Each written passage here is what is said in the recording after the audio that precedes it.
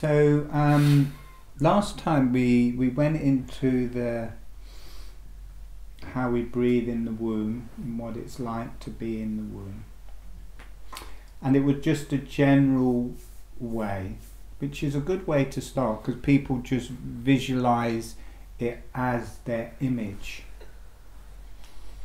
which isn't normally accurate to what is happening. Now, I've been teaching quite a lot over Skype, and I've just been actually going directly to how I see it, so people haven't done just talking them into the womb, and it's just their view.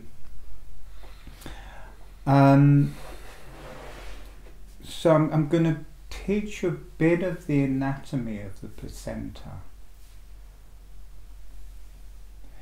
and this is very relevant to anybody, or for me, I think it's very relevant to anybody doing healing work or becoming aware of their own space and their boundaries.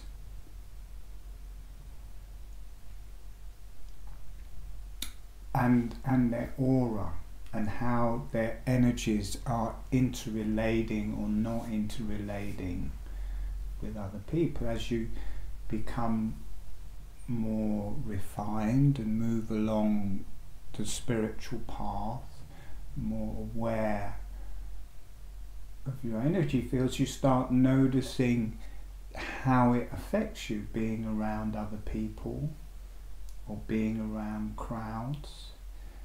And you have to start, generally people have to start finding ways of how to be with that.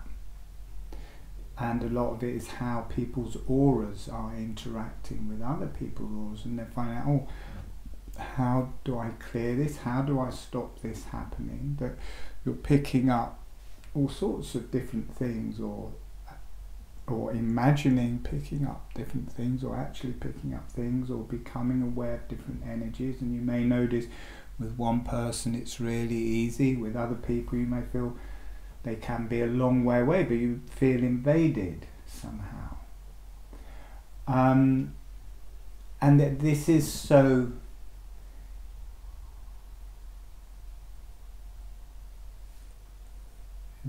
for me is initiated in the womb.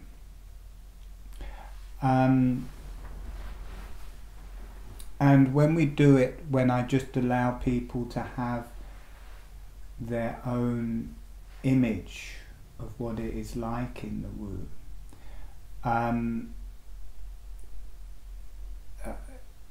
it is generally not accurate. Generally, the memory of it, they don't know really accurately what is themselves and what is the mother. Does the umbilical cord belong to the baby, or does it belong to the mother? Does the placenta belong to the baby, or does it belong to the mother? Does the sac that you're in belong to the baby? Does it belong to the mother? So quite often when people, certainly before I knew the anatomy of it, when I experienced my image or went back to that, I wasn't sure. I just knew that I was being fed through the umbilical cord, and I didn't know whether it was actually my blood in the umbilical cord or whether it was my mother's blood in the umbilical cord. So you're not sure where the parameters are. But in fact, the blood in the umbilical cord is from the baby.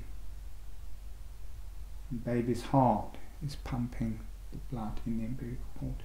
The blood in the placenta is of the baby, it's connected to the baby's heart. The blood in the whole sac around you is from, or the inner layer of that sac is from the baby's blood supply. The fluid in the sac is from the baby. So in a way, it's not you're straight away interfaced with the mother and the energies of the mother. It's a bit like you've got a room. You've got your own space that is actually you. I know that the mother's energies will just be flowing in and out of that, and your energies will be flowing the other way in and out of that. But if you think about it, that's you're in an egg, and it's your own egg. We don't think of ourselves as being born from an egg, but in a way, in the womb we are part of an egg that's actually growing with us. And it gives a space where we can be aware of our aura, that the aura can expand out in the fluid. I don't really know the names. I wrote them down. I took look at the pictures, and then I just dyslexic. That means I can't even. Amniotic fluid. Amniotic fluid, yeah. And the amnion is I think the outer edge of the first bag. Then the two bags.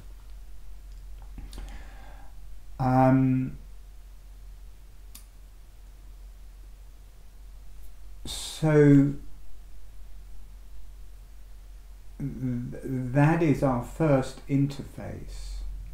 And again, as I said with breastfeeding, at that stage the intellect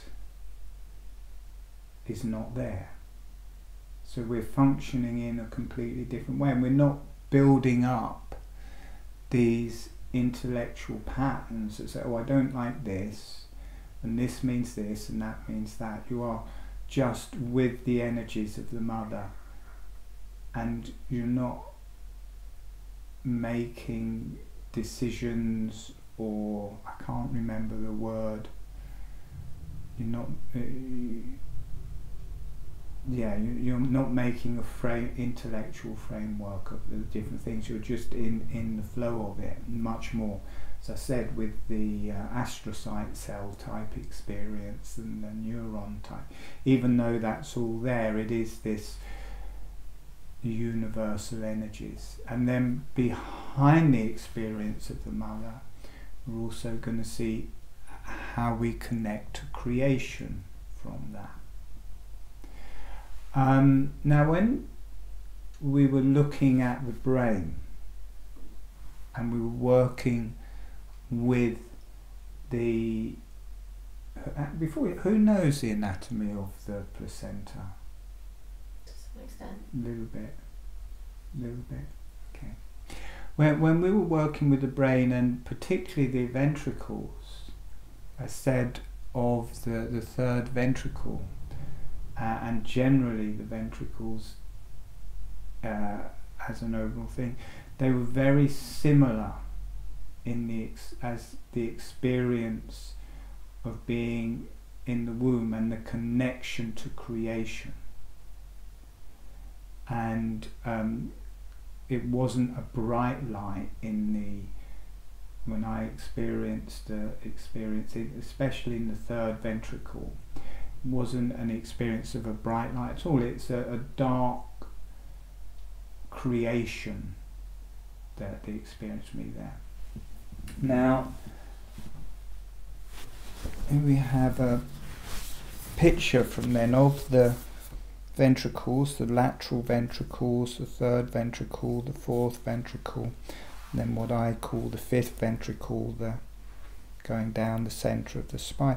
Now a lot of people look at this picture, and it's got the thalamus, the cerebellum, the brainstem as part of it. A lot of people look at this and say it's very similar to the female genitalia, or they see a pregnant woman in the picture, or they see a very female quality to it. So there's a lot of similarities between the ventricular system for me, and also the uterus. Now, I don't know if you can remember this. This is the fluid coming into the ventricles from the blood. So how it works in the placenta, if you think of this as the blood flow in the mother, and in the lining, well, it's actually, makes, again, I can't remember the name, but where it's joining to the placenta, you have the capillaries, the venous capillaries and the arterial capillaries, and it works in the same way. The blood from the arterial capillaries just come out into a space in the same way as it does in the choroid plexus. It just, the blood from the capillaries can come out into this place where it all just mixes, and then the venous blood is taking the flow back to the heart, and blood can come from the arterial capillaries and just go straight back out through the venous ones. And the similar thing happens in the placenta, in that the venous blood vessels are there, the arterial blood vessels are there, and they just open. So, and it's called maternal blood. And it can just come out of an artery, an arterial capillary, and then just go back in through a venous one, but it basically opens up into a space. Now what happens in the ventricles or the choroid plexus, there's this layer, and the capillaries move around it, so it's covering a large area. And what is needed, this acts as a filter, and what is needed for in the ventricles can come through the filter, and what is not cannot. And also any toxins or any carbon dioxide that comes into the ventricles comes out. So it works both ways. The choroid plexus works both ways. Now it is exactly the same in the placenta. This side I think of as the baby, because it's going to have the baby's blood supply in it, and this side I think as the mother, and they don't join together. The mother's capillaries are not joining with the capillaries in the placenta or in the umbilical cord. They're completely separate. The maternal milk comes out into this area, and then there's a line of two, it's actually two cells thick, one of the mother and one of the baby. And then in a way that filters what is used for, and then this isn't written anywhere, I just presume, to me, that filters what allows through what is necessary for the baby. And this happens on all sorts of levels, like mothers getting all these urges to eat coal and all sorts of different things because they feel the baby needs it. And cells are intelligent. They allow through oxygen, allow through all the different ingredients that the baby needs to eat, and takes back carbon dioxide and takes back all of the waste that is being produced as the baby evolves. But the blood supplies do not connect. So there's a very definite thing that you can call baby and a very definite thing you can call yourself. And then the baby's blood supply does a very similar thing. In the placenta, in the baby, now the baby part is the placenta.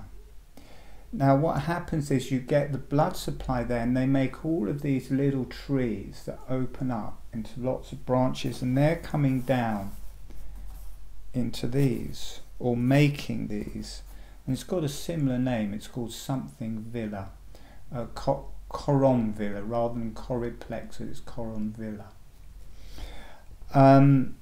so their surface area is big, and now it's the other way round in the baby, which we'll talk about in a bit. The actual, what is in the rest of the body, what is a vein is called an artery, because it is actually full of all the carbon dioxide and things that need to go to the mother, but it's coming from the baby's heart, it's coming out from the baby's heart, which, so it's an artery, but it's full of all the things, it's full of the carbon dioxide and the waste that's going to go back to the mother. So the arteries are coming in, but they're full of carbon dioxide, full of the waste products, and they're let out, and that goes through the membranes, and the mother's veins will take that away. And then what are called the veins will absorb the nutriments and the oxygen, and that will come back through the umbilical cord to the heart in the baby, and then be pumped around the whole body in the baby. So there's something that can be called baby and something that can be called mother, because it's part of the baby's circulation. And to start off with, when the baby is very first evolving in the womb, the placenta completely surrounds the whole baby because it's tiny. So it's placenta all the way around, and that's connected to the whatever they're called, these little tiny capillaries in the mother coming out of the womb. And then as the baby and its sac grows, then part of the placenta moves around. So after that, maybe about a third to the half of the sac is placenta, and where the umbilical cord comes out of the baby and then joins to the placenta, there it's thick. There, all of these capillaries that are making up the placenta, that's thick, and it gets finer and finer, rather than quite people think of it as a brick or something, but it's not. It's slowly tapering out till it makes the outside of the sac around. So the whole sac is still the placenta, but it's just really fine. And on the inside of the sac, it is all of these capillaries and the connective tissue between the capillaries. And then in the middle of the sac, it's these dividing cells. And then on the outside of the sac, it's the same thing from the mother. It's what would be the capillaries and connective tissue. So that the dividing cells, it doesn't break anywhere. It goes around all of these millions of little trees as one sheet and continues around the whole of this sac that you're in. And the fluid, there's two there's a thin lining. The fluid is coming out of the baby, it's from the skin of the baby, and it's a bit like the lymph going back in a way. It is going back through the blood supply back to the placenta, but also the carbon dioxide, skin, toxins are coming out through the skin of the baby and fluid, and making the whatever it's called fluid, which to start off with is clear. And then you have a fine called the amnio and whatever membrane, and then there's some more fluid which I think is just similar, and then you've got the thicker bag.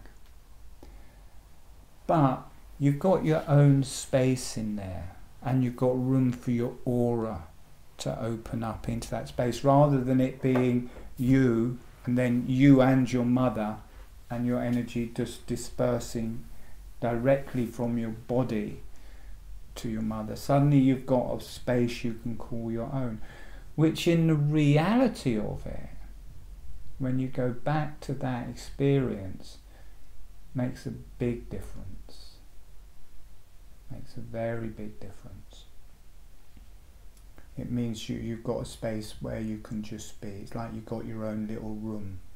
And that bag, that grows. So it fills out the uterus, and it's the bag that's growing with the baby inside of it. So it fills the whole of the uterus. And the placenta can easily be half of that bag. And you can think of the placenta as being the whole of that bag. It's just not acting, you know, once it becomes a membrane, it's just not acting in the same way. But it's the same material just spreads around the whole thing.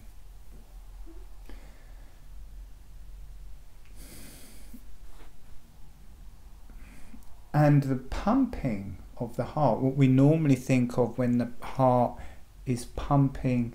Now you can just go onto YouTube or look at this all online to look at pictures of it. I've got some very good anatomy books that I look at it, but I notice there's some good YouTube videos, so you can go into this in more depth and actually learn the right words for everything as well. But what we experience is where the blood being pumped out through the body. For me, once you get in contact with it, the actual initial thing isn't like, oh, we're receiving nutrition through the umbilical cord. The initial thing is actually the blood is being pumped out, and then the blood with the nutrition is being pushed back in by that blood being pushed out. The impetus is from the heart pushing it out, and the actual arterial blood is actually like the venous blood, it's coming back. So I'm going to call it venous blood, even though it's got now the oxygen and nutrients that comes through the umbilical cord. It goes to the liver first. There's a large vein to the liver, and some of it goes into the liver, but it branches at that point, and then the rest goes to the heart. And an interesting thing there happens. You've got the left, what's it called, atrium. Normally the venous blood is coming into the left atrium, then into the left ventricle, and then is pumped round the lungs, comes back to the right atrium, and then is pumped round the body from the right. Sorry, did I say it comes in the right side and then leaves through the left side. So whatever I said before, it's arriving on the right hand and leaving on the left side. Now the capillaries in the lungs at this stage are really small, so not much blood can go through there. And what happens is some of the blood moves from the right atrium directly into the left atrium and then is pumped out. Some of the blood also that is pumped towards the lungs, which have a lot of pressure in them from the right ventricle, actually passes directly into the aorta, leaving. So normally when the blood is pumped around the body, it's normally all coming from when we're babies, before we're not, after we're in the womb, not before we're in the womb, is being pumped out by the left hand side of the body. Now if you think of it, the placenta, when you look at it in this way, and the umbilical cord is kind of almost the same size as the baby. It may be a bit smaller, but not that much smaller. There's a lot more work got to be done by the heart, because it's not just pumping it round the baby's body, it's pumping it round the whole of this thing. So it's both sides of the heart in this particular thing are pumping the blood out, and the blood will come down the aorta. Some will split off and go around the whole body, and then as it splits to go out through the legs, two of those what are arteries come out, and they make the arteries. There's two arteries going down the umbilical cord, carrying the kind of carbon dioxide and different things, even though it will have a lot of oxygen and stuff because it has just come from the heart out, and then one large one coming back. Now this may all sound quite complicated, so it really is worthwhile looking at something on YouTube. But just to give people a proper image of what's happening there, so it makes a visualization more real to what is actually happening. The same in cranial work, where you learn properly the anatomy of something, so you know what you're palpating when you're working with somebody. And the anatomy is the sacred geometry of the body. So I hope, did people understand what I was talking about? So you've got you as the baby, you've got the umbilical cord coming out, you're surrounded by this whatever fluid it's called. This starts off, I don't know if this is going to add to the visualization or not. It starts off as like lymph in a way, leaving through the baby's skin and probably through the lungs and making its way back and then into the mother. After about 12 weeks, the kidneys start functioning and working in the body, and the urinary system, and then after that it is like the lymph, but it's also urine. It's a combination of both. So you're bathed in your own urine. I think it actually works to combat illnesses and bacteria. It will kill any bacteria there at all. But it's not like we're eating food and different things that there's quite a lot of toxins to come out of. In the womb, you're just getting blood and filtered blood at that, which hasn't got, so it's not like it's going to normal urine, it's going to be quite refined urine. But that makes your room there. You're bathed in pee. And then the whole inside of it, and all the blood supply of the whole inside of it and the placenta, that's your blood. Then the mother's blood is something different, and they donate, and that makes kind of a boundary. There's a physical boundary and there's a bit of an energetic boundary as well in that. And in the visualization, like when the visualization, you said last time, when I mentioned the placenta, it made it a lot easier for you. So for me it makes it a lot easier. And again, the same with suckling. We have created, or we've had, you know, you've been born, and then all of these different things start happening. You know, the mother needs to tell you to do things, and then you get whatever happens at that level. When you're in the womb, none of that has happened. So it may not necessarily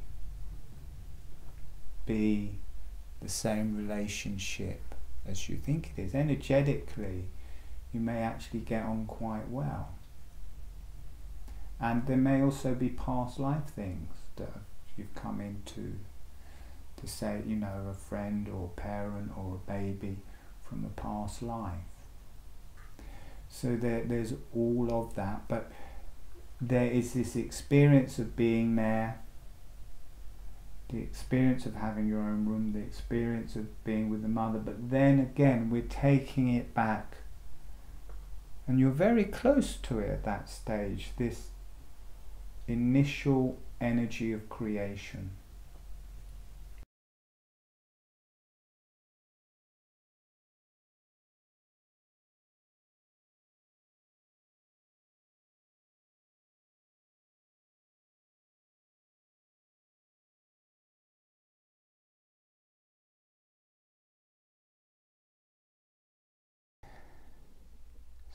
So in holographic breathing, there's a gentle motion of the jaw. Jaw opens on the in-breath, closes on the out-breath, and it's a small motion. And people find their own amount, and it varies over a period of time, but it's not big, maybe 3 or 4 millimeters, quarter of an inch, sometimes less. And on the same time as you're doing that, the lips are closed all of the time, and the upper surface of the tongue is on the roof of the mouth, and as much as feels comfortable. And quite often when people are learning, and a bit later, people are used to opening the jaw and the lips open at the same time. So the lips open, or they open the jaw and the tongue comes off the roof of the mouth. But there's an innate ability, probably from suckling, that the lips can stay sealed, not tense, in a relaxed way, that they can stay closed in a relaxed way and the jaw can move, and the tongue can have a relaxed and soft seal to the roof of the mouth as the jaw moves. I'll just demonstrate so people can see that it really is a very subtle movement of the jaw. So I'll just do just for a few moments. So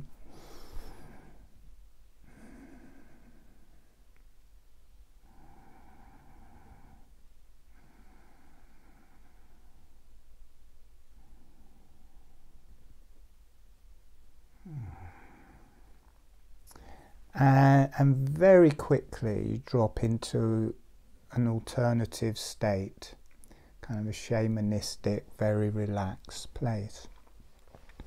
So we're going to go through some exercises, but this time with our eyes open. First of all, to get that seal on the lips, notice you can kind of purse your lips. You can, it goes in here, and the lips stay closed. Try that a few times. You can drop the jaw and the lips stay closed. And now also put the tongue on the roof of the mouth and pull the jaw down. And notice it's like you get a suction with the tongue as the jaw drops down. So you can make a seal, and that is very similar to what babies do. Their lips seal around the nipple in a relaxed way, and the tongue seals the nipple to the roof of the mouth. So we can make a seal, with a natural ability to making a seal. But now doing that in a very relaxed way with a much smaller motion of the jaw. So the lips are relaxed with a light seal, the flat of the tongue on the roof of the mouth with a very relaxed seal, and now just in a small way, or however big, opening the jaw. The lips stay sealed, the tongue stays on the roof of the mouth, the jaw closes, the lips stay sealed, the tongue stays on the roof of the mouth. Now make that movement a bit smaller. And now it's a bit like a pump. Notice as you're opening the jaw, it's natural to breathe in through your nose. As your jaw drops down, it's like a little pump. It brings the air in through the nose. Then as the jaw rises, it's like a pump. The breath comes out through the nose. So just being with that, and make the movement smaller. The jaw opens, you breathe in through the nose. The jaw closes, you breathe out through the nose. The tongue stays on the roof of the mouth. The lips stay closed with a very light seal. And now turning that round, so rather than the focus being on the jaw, you change the emphasis. Be aware of the breath coming in through your nose, and as the breath comes in, the jaw gently opens. Then as the breath comes out, the jaw gently closes, and notice how that takes the pressure away from the jaw. It becomes much more relaxed when you have the emphasis on the breath. So as you're breathing in, the jaw gently opening, the lips still have this very natural light seal, the tongue has a very natural light seal. Then as you breathe out, the jaw naturally closes. And notice there's a lot of people already closing their eyes and going into an altered state. Notice you start feeling very relaxed, and it's hard to keep your eyes open. You're drifting into a different state. As you breathe in, the jaw naturally opens with it. As you breathe out, the jaw naturally closes. And smaller, slower motion of the jaw, the lips stay relaxed and closed, the tongue stays on the roof of the mouth. Relax the back of the neck, relax the back of the head. Notice it gets harder and harder to actually do it and keep the eyes open, because you're drifting into a different state of consciousness. And it's good to relax the back of the neck and back of the head, because a lot of the energy is coming through there. Now letting the eyes close, and if you want, let the eyes close. Just naturally being with that. As you breathe in, the jaw is gently opening. As you breathe out, the jaw gently closing. Notice how natural that feels. You get these waves of energy, waves of relaxation moving through your body. Very soft, relaxed seal in the lips, very soft, relaxed seal in the tongue. It's the upper surface of the tongue on the roof of the mouth. The tip of the tongue is close to or touching the front teeth. Maybe half an inch or an inch of the tongue on the roof of the mouth. The more you do, the more of the tongue naturally starts covering the roof of the mouth. But start off with whatever feels most comfortable. Notice you go into this place that's halfway between being awake and being asleep. It's like the dream state. It's a very shamanistic space. It feels very natural. Relax the throat. As you breathe in, the chest is opening, the jaw is opening. As you breathe out, the chest is closing, the jaw is closing. As you breathe in, the abdomen is opening, the jaw is opening. As you breathe out, the abdomen is closing, the jaw is closing. You may be able to feel it right down into the pelvis. So breathing in, the pelvis is opening, the jaw opening. As you breathe out, the pelvis closing, the jaw closing. But also notice in a very subtle way, the whole face has started to breathe. This gentle motion of the jaw connects through every cell, through every part of us, and it especially connects up through the face, through the brain, through the cranium, through the neck, through the throat, connects it to the rest of the body. And this whole area that wasn't really breathing so much before, in a very subtle way starts to open and close with the breath.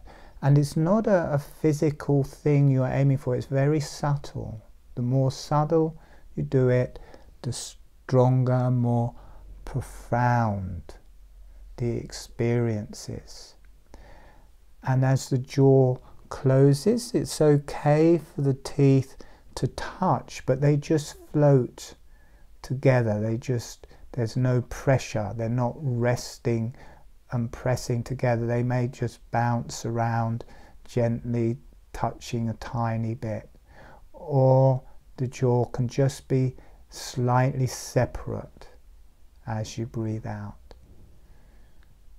Breathing in, the jaw gently opens with the breath. Breathing out, the jaw relaxes closed. It relaxes open and it relaxes closed.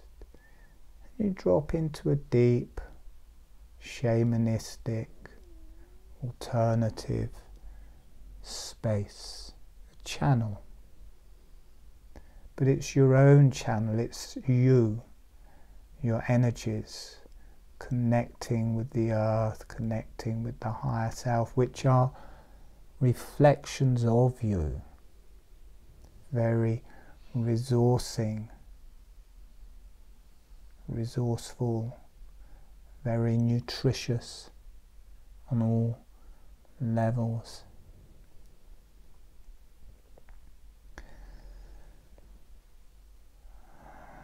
Okay, and gently allowing yourself to come back